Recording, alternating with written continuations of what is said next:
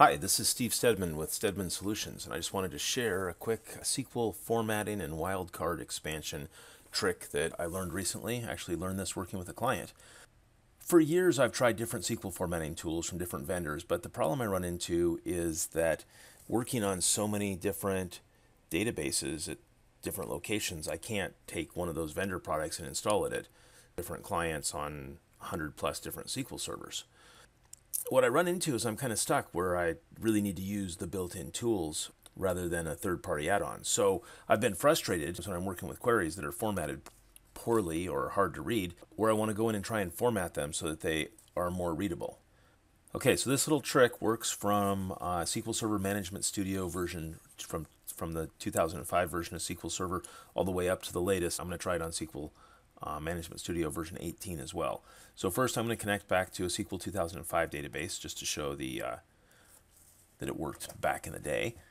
Okay, and I'm going to type up a query.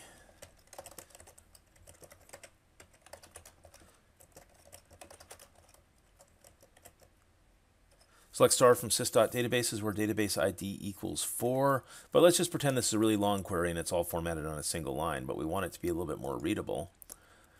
We can go and design in the query editor, and personally, query editor is one of those things that I've avoided over the years because it was always really challenging to make heads or tails out of what it's doing. If we go design in query editor, after highlighting it, and we ignore the top two panes here, you can see that the bottom window has it all formatted nice. We just go in there, hit OK, and what it's done is it's done the wildcard expansion. Our select star has been expanded out to show all the column names, and it's put in the carriage returns, formatted it nicely. And if we have subqueries or CTEs or different things like that, it will do the same thing to format it nicely.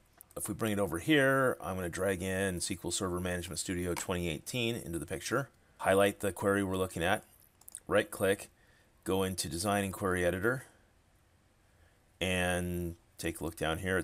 It's expanded it. We hit the OK button, and there we have wildcard expansion and the formatting. Okay, so let's take a look at a little bit more challenging query.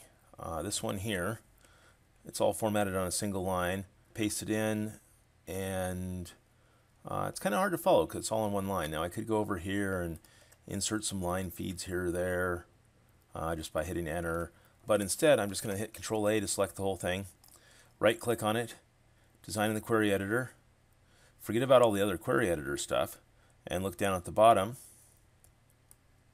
and just hit OK, and there you have it, a little bit more complicated query formatted with several inner joins, and it comes out looking a lot better than how it started, and it makes it a lot easier to read. Now I don't know how many times I've been given a query that's like, I don't know, 400 lines long and need to go in and format it and click around a little bit to be able to make it readable, but to me this is one of those things. It's not rocket science what we're doing here, but it's one of those things that'll save a few seconds or even a few minutes here and there as I'm analyzing different queries. Anyway, that's my tip for today. I hope this is something you'll find useful. If you need any help with SQL Server, Stedman Solutions LLC offers SQL Server consulting services from performance tuning to database corruption and general DBA services.